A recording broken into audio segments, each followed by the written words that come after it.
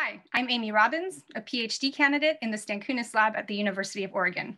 Today, I'm excited to tell you about my research on zebrafish fins and its implications for bone repair. The US has nearly 8 million skeletal fracture incidents each year, which cost over $21 billion to treat in 2016. Unfortunately, as many as 10% of these fractures can experience complications during healing, which can lead to non-unions, pain, and mobility limitations. So there's a demonstrated medical need and a market for developing novel therapeutics to improve fracture healing.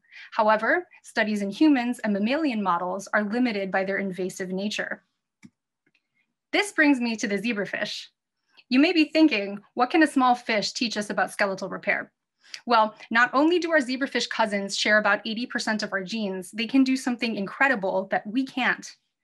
Zebrafish have the ability to robustly regenerate their fin appendages after amputation or injury. Here is a time course of caudal fin regeneration with this dashed white line indicating where the fin was amputated. By 30 days post-amputation, the fin has perfectly restored its former size and shape, which we can easily observe without invasive manipulations. In the Stankunas lab, we use the zebrafish caudal fin to study the basic biology of skeletal regeneration. We use tools to cause fins to overgrow, as you can see in this aptly named longfin genetic mutant, or we can make their skeletons become mispatterned, as with this chemically treated fin lacking the skeletal ray branch points that you can see in controls. These tools teach us about the finely tuned conserved signals which coordinate bone size and shape.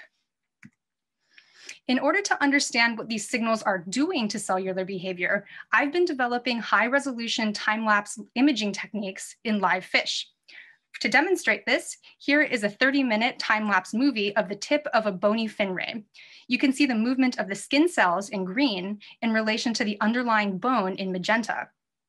I can extract quantitative information such as position and speed of individual cells with semi-automated cell tracking software.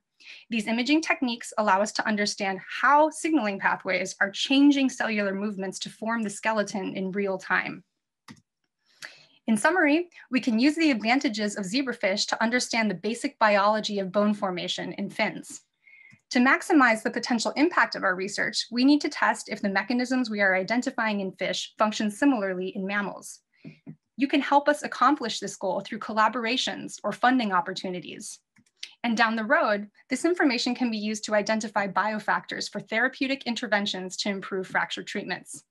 If you would like details on my research, or if you're interested in helping us expand our impact, I'd love to hear from you. My contact information is here in blue below. And with that, thank you very much.